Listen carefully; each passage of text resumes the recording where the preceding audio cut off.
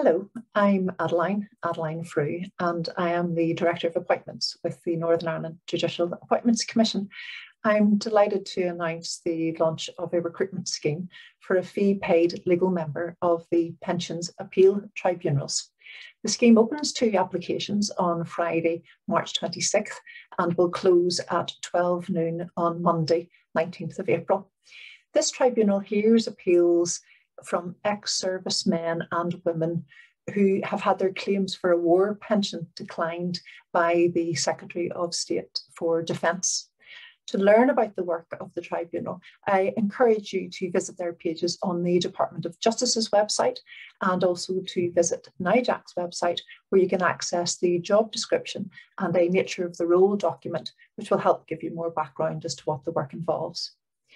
Also on NIJAC's website is the applicant information booklet, which contains details about the scheme, and the personal profile, which sets out the necessary abilities, qualities and skills against which assessment is made.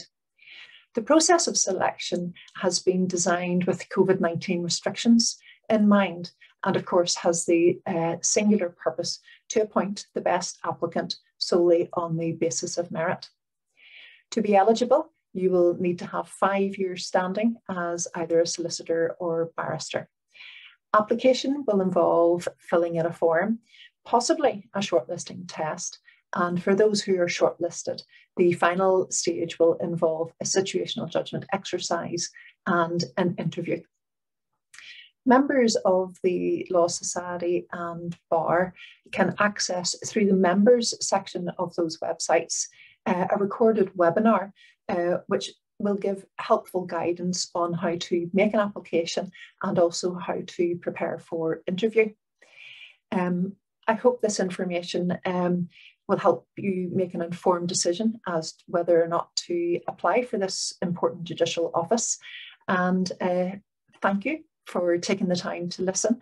And should you choose to apply, all the very best with your application.